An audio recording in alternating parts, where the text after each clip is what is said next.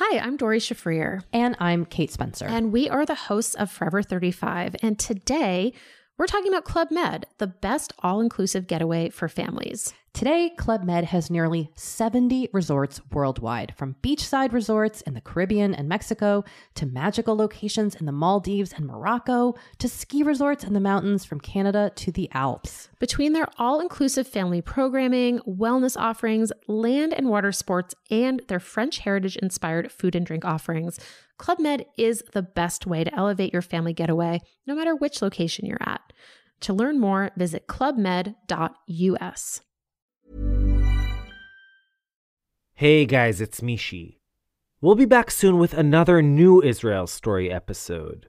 But in the meantime, we wanted to share an update. One of our all-time favorite stories, the Queen Rania Tree. Back in the early months of the pandemic, we ran a series of live update interviews with some of the most memorable people who've appeared on the show over the years. These events took place on our members-only Facebook community, which, if you haven't yet done so, I really hope you'll join. In any event, many Israel Story fans tuned into these live interviews and got to ask their questions directly. But since we are a podcast after all, we also wanted to share some highlights of these updates with all of you, our listeners.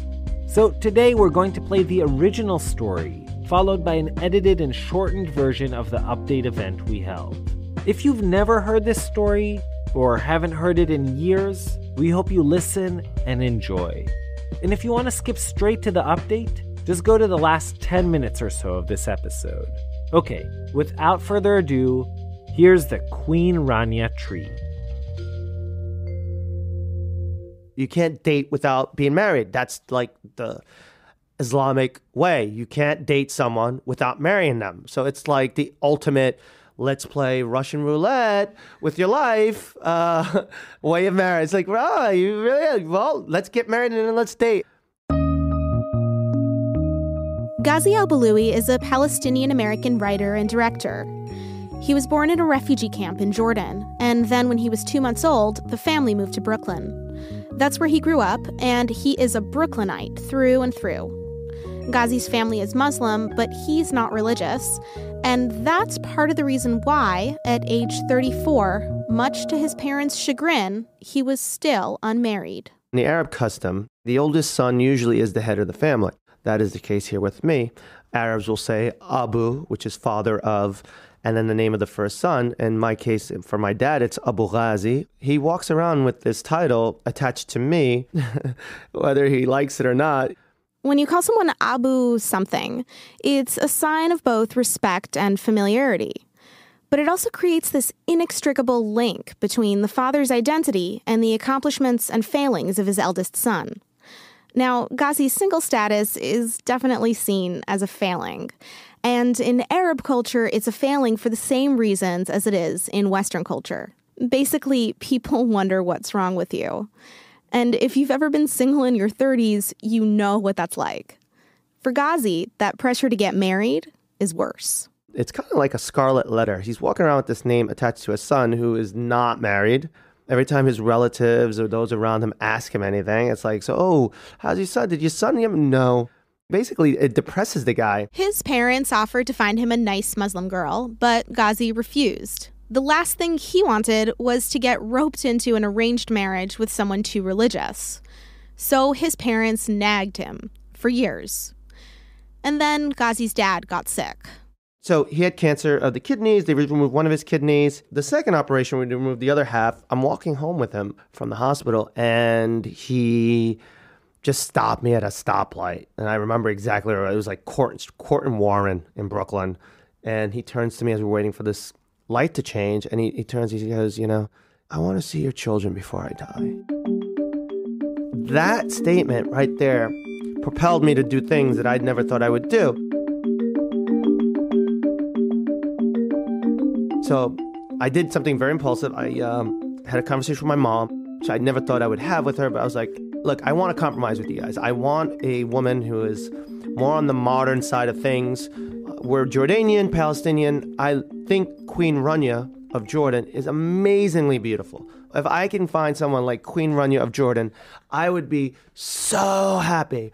And so my mom's exact words, Queen Rania, yeah, her family's from Tulkarm, where our relatives live. I'll tell you what, in Tulkarm, it's like going to a lemon tree. You could pick all the Queen Ranias you want. You could just pluck them out. And she did this thing with her hands where she mimed plucking a Queen Rania off a tree. And I'm like visualizing like beautiful women hanging like Queen Rania on a tree that I would just pluck out when I got there. So I book a ticket. I fly into Ben Gurion, where I was proceeded to be interrogated. And I have my American passport. And an American passport has some cachet to it. It's not just any passport. It's America's passport. So I kind of walk up, and then there's this girl directing people to either passport Israeli control or other international visitors' passport. So I walk up to her. She looked at my thing. She looked at me. I now know she sees the Arab name. She goes, what is your purpose to coming to Israel? I said, I'm going to go see my family in Tulkarm. Tulkarm, go over there, go to that. And I turn around and I see this little room with it was like, it's the equivalent of like a smoker's room, you know, and they have these like see-through windows where people can go in and just smoke. It's such a sad thing. You just see people pacing around, smoking, and just no one is smiling, no one's talking to each other. This was the same room, but it was just full of Arabs waiting to be questioned by immigration, Israeli immigration. And then you're in the little room, you're kind of hanging out. And you're wondering, well, why are these other people in the little room? I mean, I can understand the guy with the beard named Muhammad who was there. I was like, all right, dude, come on. You know, what were you expecting? I mean, there's no way they're going to let you through. So you start judging other people in the little room. And then there was this one white European girl. Why are you here? And she was like, I took Middle Eastern Studies back in Oxford. I was like, oh. So they're like, it's like she just took the wrong class in college and she ended up in the little room. So I didn't feel bad after that. 6 hours later, Ghazi gets out of the airport and into a cab. The cab driver's Israeli, so he can't go into certain areas of the West Bank. So he stops at the checkpoint near the entrance to Tulkarm. He lets me out, takes so much money. I grab my suitcase. I turn around. The guy is like, literally dirt is flying in the air. He's already gone. And I'm like, what the fuck is going on? And I'm walking towards the checkpoint. And now I'm walking towards soldiers with a huge suitcase who are literally looking at me with their guns up. Not pointing at me, but they're like, kind of like, what is this fucking guy doing? And I'm like, oh, shit. This is when it dawns on me that this might be a really big mistake. You should not have left Brooklyn. I get to the checkpoint thing.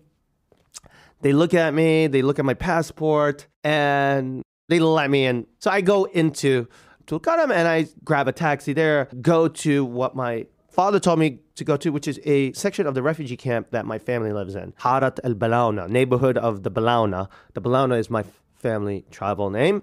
And that is where I pull up and, you know, meet my family. And then eventually they start taking me around to meet women. I think that first day we went to see 2 girls. So in Western cultures, you have these dating rituals. The first date, you go for coffee or a drink, never dinner. You ask each other the same boring questions. And you basically know in 20 minutes whether or not you're interested. In Arab culture, there's also this matchmaking ritual, but it's a little different. Here's how it works.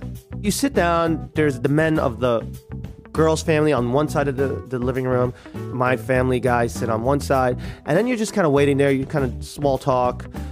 People are like chain smoking these rooms. And like, I'm like from New York. I'm like dying here. And then eventually the girl, and it's almost every time verbatim, the girl comes out with a tray of drinks. She serves all the men. The last drink is for you. She makes eye contact with you, then sits with her relatives. And then you just sit and you just stare at each other like something's supposed to happen. It's such a weird thing, but a lot of these girls would come out of these rooms and I'm thinking Queen Rania all the way. I'm thinking this is going to be a hot girl coming through this door. And the first woman he met was beautiful. Turned out to be my 17-year-old second cousin. She was actually kind of cute. But the cousin thing was a deal breaker for Ghazi. And from there, things kind of go downhill. The whole time you're there, you're like, this is really not what I signed up for.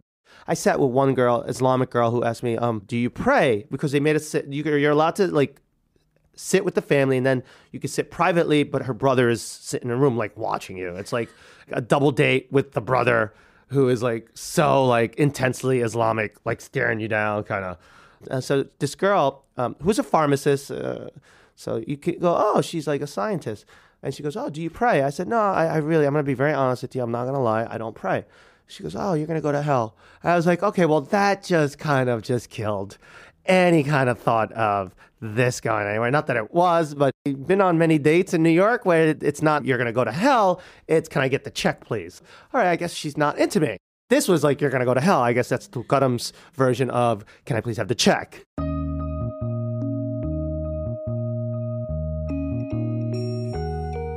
A week goes by, a week and a half. Ghazi's going from house to house, drinking tea, meeting women, but his efforts are fruitless. On top of that, the conditions of the refugee camp are really starting to get to him. The refugee camp is just like such a depressing thing. Kids with no shoes on, people are poor, dirt everywhere. I would take 3 showers a day. Nice Jewish settlements with nice clean houses across the fence, which I watch every day. And I wish, why couldn't my family been Jewish settlers? Why? So I had a nervous breakdown. A nervous breakdown being you cry, scream, and then walk through a refugee camp just cursing yourself. Eventually, Ghazi's cousin finds him wandering around the refugee camp, weeping, and he brings him back home. We come back, and then like someone goes, look, there's this girl. Let's just go see her. She's at an amusement park with her mom. We know her. We already talked. They're gonna meet us there. So I go with my cousin and my niece. I'm not expecting anything. I'm already like checked out. I'm going back to New York. That's it. I'm done. I kind of did what I had to do here for my father. Get to the amusement park, meet the mom. She goes, oh, she's with her sister on the Ferris wheel. Why don't you go see her, you know? All right, so I walk to Ferris wheel. And it's a Ferris wheel supposed to do a 360. It's supposed to do circles, but this is Tulkarm. The Ferris wheel is not doing 360s. It is doing a 180. So it would go up and then come down like a crescent moon. And I'm thinking, all right, is this like some Islamic thing where it's like doing a crescent shape? No. And I talked to somebody, it's like, no, man. It's like everything is breaking down in here. The bumper cars are not bumping. They had like a zoo. The snake died, they told me. It's like so sad, the conditions there. I mean, people need. And so anyway, so I'm trying to figure out what this girl looks like because the Ferris wheel is coming down, going up, coming down, going up. And now I'm fixated on a very overweight girl. I'm like, great, that's her. So the Ferris wheel thing stops and people start getting off. And it's the overweight girl passes, doesn't say anything. I'm like, okay, it's not her. But this girl gets out and I like focus on her. And the girl looked like Audrey Hepburn. She wasn't wearing a hijab. Very Western looking, had really cool looking jeans. I say hello to her. She's a little shy. I'm like, it's understandable. This girl doesn't want to say anything to me, right? We walk back to her mom. I sit with her mom. We're talking. The conversation turns to, whatever. Would you ever let your daughter go to live in America? I live in New York. It's really nice there. Mom's like, yeah, totally. And, it was kind of a done deal there. I was like, oh, if the mom is agreeing to this, it's cool. I'm walking back with my cousin. I'm like, dude, done. I'm ready. Let's get the guys. Let's just do this.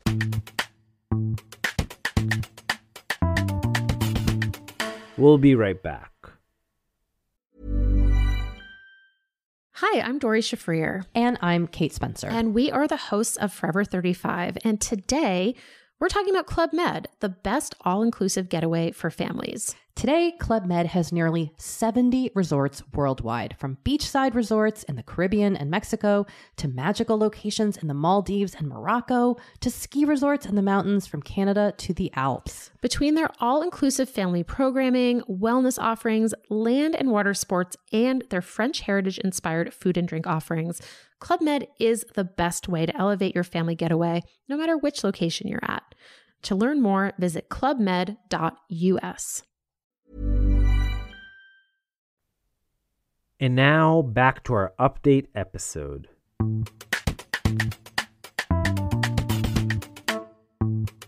That next day, we go to the house. We do the sit down with the men. We do this kind of ketubah. Ketubah in Arabic is kitab, kind of haggling back and forth of how much money do we put for the Mukaddim, which is what do you put forward if she were to get divorced, which is just to protect the woman in Islamic law. 10,000 dinars, which is about $15,000 back then, as I was told. Done deal. Let's sign. Next morning, we go to the Islamic Sharia court, and then I sign this wedding contract, and I sign it in front of the judge there, the Islamic judge. And now Ghazi, and let's call her Farah, are legally married. They met the other day, and now they're married. So now they're allowed to be alone in a room together. At that point, her family starts to allow me into their house because I wasn't allowed to. I was like a stranger, but now I'm like the son-in-law. So Ghazi's staying with the family for a few days while they make arrangements for a big wedding party. And one night, Farah walks into his room. She comes in and she goes, I want to show you pictures of my brother, who her brother's a police officer in training. She comes from a cop family. And she opens up this folder and there's a bunch of photos in there. Just photos of her brother doing kind of like an obstacle course. He's climbing the rope. He's like running. It's hot out. You can see guys with their shirts off. And then at a certain point, it's him posing with his shirt off. And then him posing with his shirt off with a gun, like a machine gun, cigarette in his mouth, like seductive pose. And then she turns to me, she goes, isn't he tasty? I'm like, huh? Isn't he tasty? And she goes, can't you see why all the girls want him? I'm like, but the way she said it, I'm like, what the hell, Jess? It's like the fourth day. And I'm like, this family is nuts. And at this point, Ghazi's also beginning to realize that the family is using him for his money. I'm buying them stuff, buying them groceries. They're asking me. I'm like, this is weird. This is not, you're as an Arab guest, usually Arabs are supposed to be, you're the guest. You're not supposed to buy anything. This is the opposite. So Ghazi makes a decision. We're going to go buy a wedding dress the next day. If she asks for an expensive wedding dress, I'm done with her. I'm going to tell her I can't marry you. And sure enough, the dress that Farah and her mother pick out is really expensive. I kind of was like, tell her we're going to another wedding gown store. I think that's a little high. Mother comes out, doesn't look happy. My wife comes out, doesn't look happy. Start walking, silence. And I turn to my wife. I'm like, oh, what's wrong? Oh, you know what's wrong. You shouldn't have upset my mother. She said it in such a way that I just stopped without, it's been building up. I was like, you know what? Can't do this. I divorce you. I've had enough of you. Turn around. That was the last time. I left her in that shot. That was the last time in my life I ever saw this girl.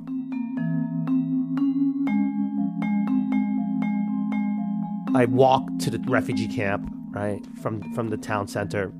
I told my uncle, I got to get out of this. Don't worry, stop.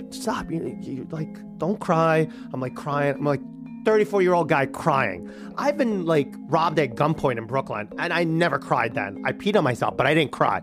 And here I am, like walking through the road, just crying, just like grown man crying. He's like, stop, don't cry. I know this great lawyer. I'm like, who is this lawyer? He goes, don't worry, he's the best in all of Tulkarm. His name is Arafat. Like, so, like, it was enough to make me stop crying and go, Arafat? He's like, yes, Arafat. He's the best lawyer in all of Tulkarm.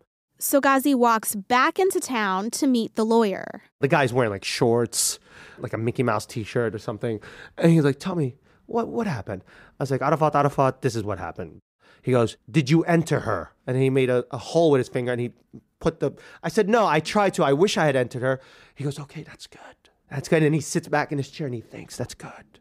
I said, listen, I got to get out of here. I've had it. I'm nervous breakdown. I've been crying. Look at my eyes. He goes, why were you crying? Because men don't cry.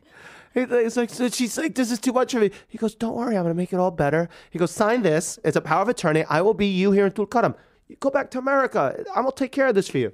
And then I go home and I get this call from her uncle, the chief of police, who, as I know now, is a nut job. He has had people's legs broken for my wife, just whistling or like saying something to her in a like a come on way and sending people to like break their legs. Like 2 guys ended up in wheelchairs for like 2 months or something like that. Some weird beatdown. Now, this is the guy that's calling me that's saying, oh, I'm going to send the police car to come get you. And we should really talk about this because you're not just going to leave her here like this. I'm like, I started freaking out. This guy's going to kill me. I said, listen, I'm really emotional. I can't talk right now. I need to drink some tea, relax. I'll come see you in the morning. He goes, you're going to come in the morning? I said, yeah. I said, where am I going to go? I'm in Tulkarm. He goes, all right, I'll send a car for you in the morning.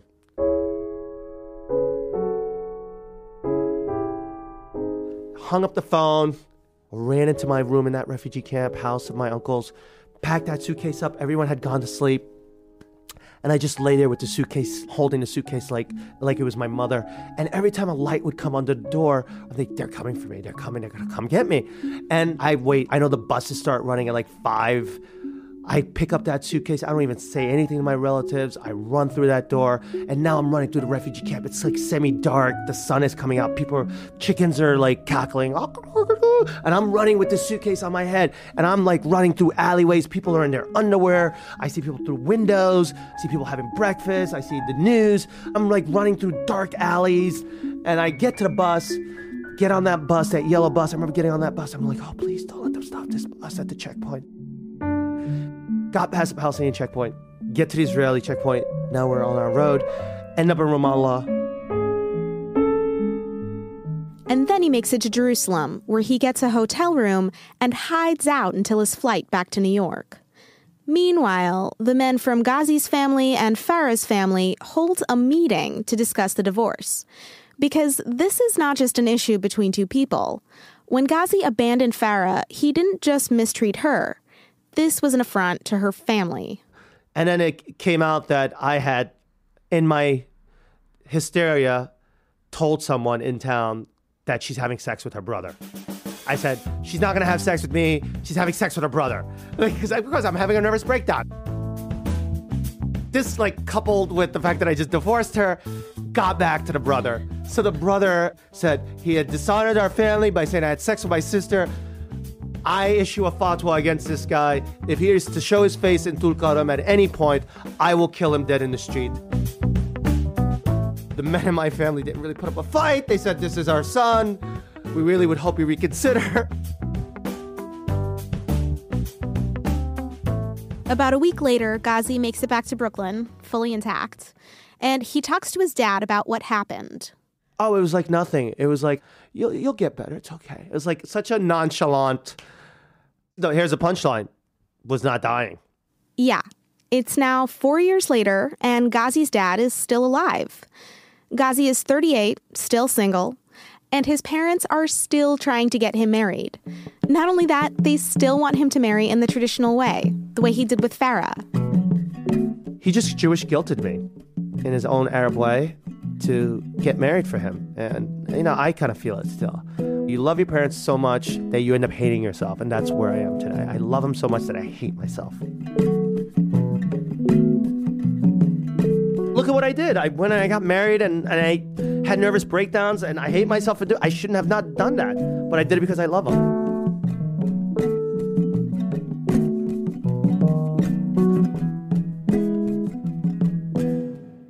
That was the episode we aired back in 2015. 5 years later, in 2020, we hosted Ghazi for a fascinating update conversation on our members-only Facebook community.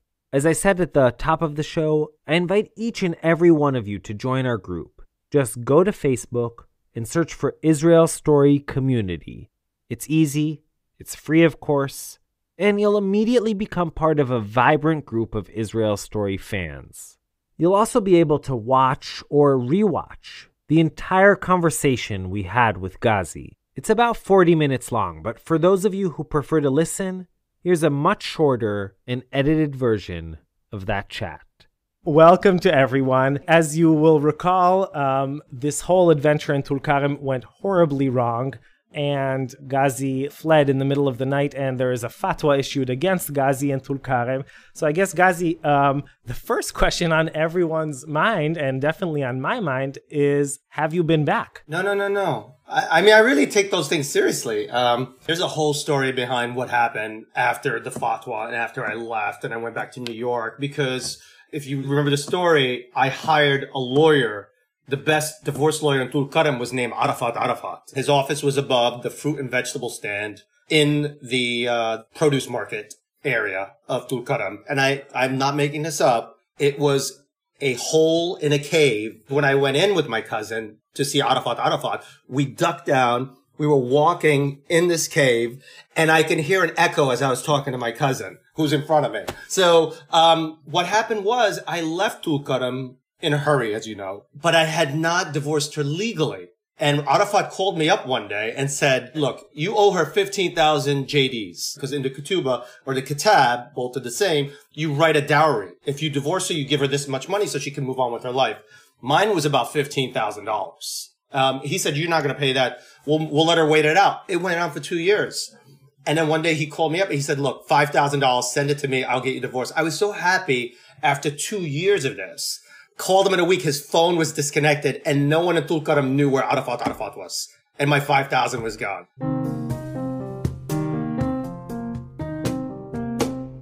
My parents eventually got frustrated where they felt the only way they could get me married really again is to go there, search for him, get me divorced. So that's that whole other part 2 to the story. So your parents returned to Tulkarm and managed to actually... They went back there. Yeah. Eventually, he got me divorced. And here's the hilarious thing. This is what Arafat said. After all this 2-year thing where I sent him $5,000, the reason he didn't get me divorced in 2 years is I didn't pay the $12 application fee on top of the $5,000. So once your mom secured your divorce, did you all go out and celebrate and then she could once again be on your case to get married? They were ready to try to get me married when I got home after Tulkarm. They were like, oh, well... what do they say in Arabic? Mafi nasib. There's no luck on this one. Next one, you'll get it. You know, it was really that blasé.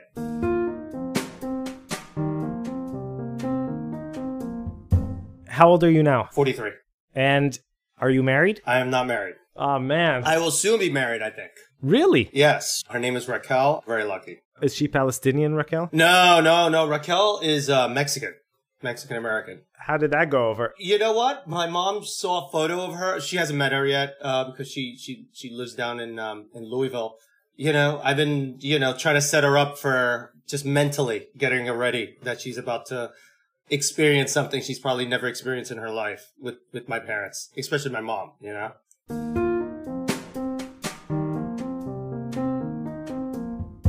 Do you think that the requirements once you pass 40 are somewhat lessened? That, your mom just wants you to get married so it doesn't really matter who? Oh, man. Let me tell you.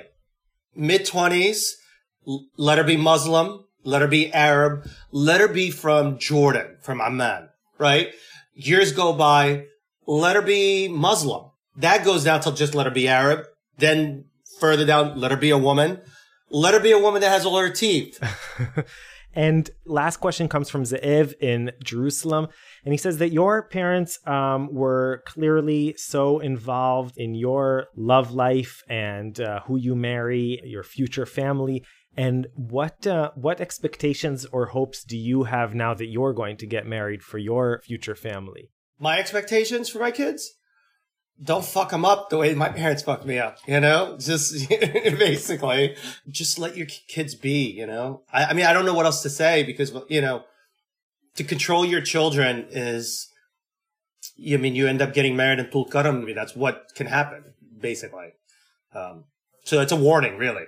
Well, Ghazi, mazal tov on your upcoming wedding. I hope there's a great Mexican Palestinian party in the works for after COVID-19 days. And thank you, my friend. Always good talking to you. Yeah. Thanks so much. Bye, guys. Litraot. Bye.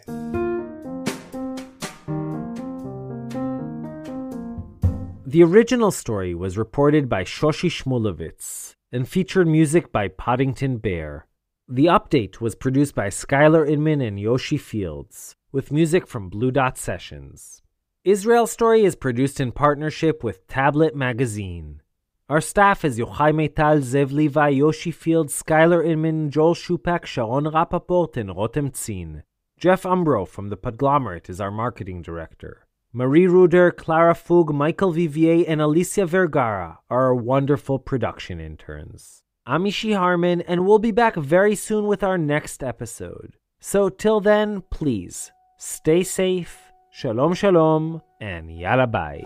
عم شوف الهدوء في عينيك عم أسمع قلبك الإنسان مش شفاف مثل البحر حاسس ما عم شوفك كل إنسان هو عالم كامل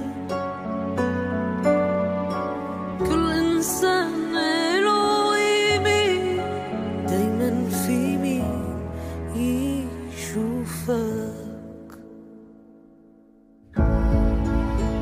Cause I see you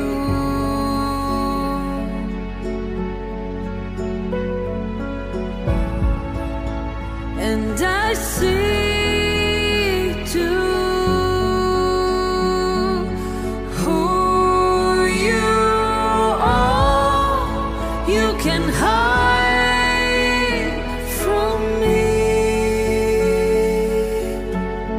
I want you to know that you're seen.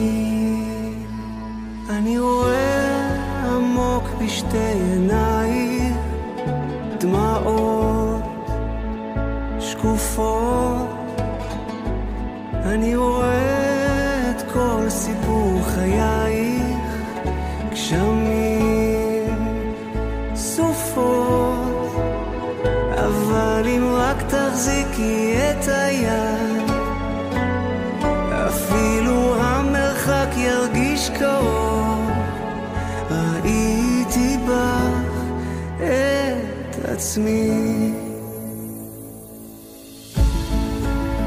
Cause I see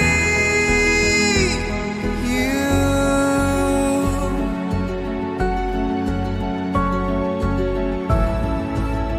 and I see too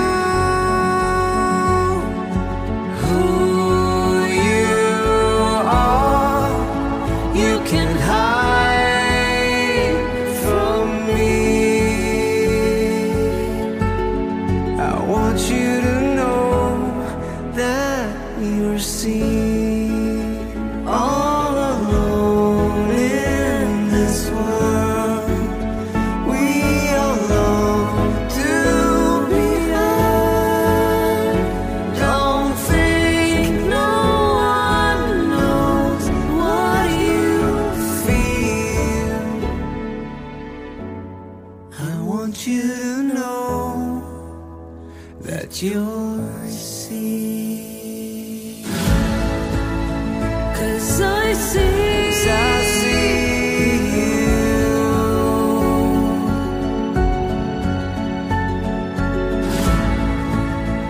and I see too who you are. You can hide from me. I want you to know that you're seen. ראיתי בך את עצמי. דיימן في مين يشوفك.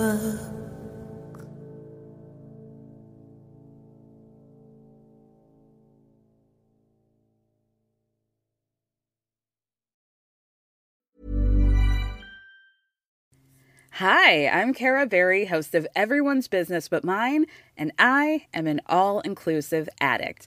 Enter Club Med, the best all-inclusive for you and your family. With resorts worldwide, from their family flagship resort, Club Med Punta Cana, to their only mountain resort in Canada, Club Med Quebec, they have everything you need to relax. With their 20-plus sports activities, wellness programs, you can dine on delicious cuisine and make memories with your family. So book your next getaway with Club Med. Visit clubmed.us or call 1-800-CLUB-MED or your travel advisor.